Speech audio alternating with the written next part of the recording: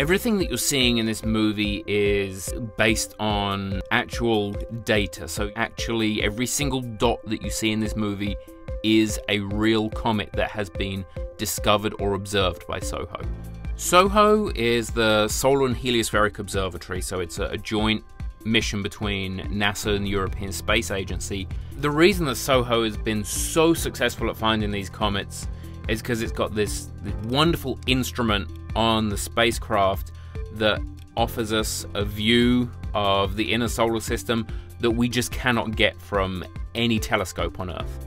The different colors in this movie represent different families or populations of comets that SOHO is observing.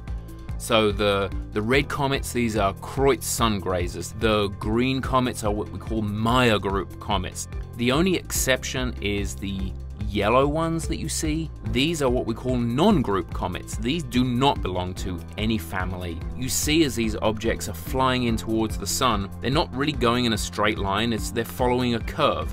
And that curve is because of the sun's gravity. And the closer a comet gets to the sun, the faster it goes. And then they slow down again as they move away from the sun. One of the really awesome facts that I love about the sun grazers, in particular the Kreutz comets that you're seeing in red, they are the fastest objects in our solar system that aren't particles.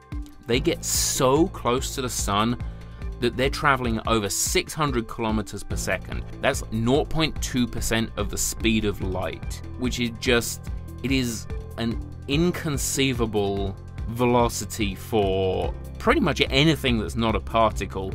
But for a big house-sized chunk of rock and ice, it is truly insane that these objects are going that fast. Unfortunately, they're getting completely fried in the process, but it's really awesome that they're doing that.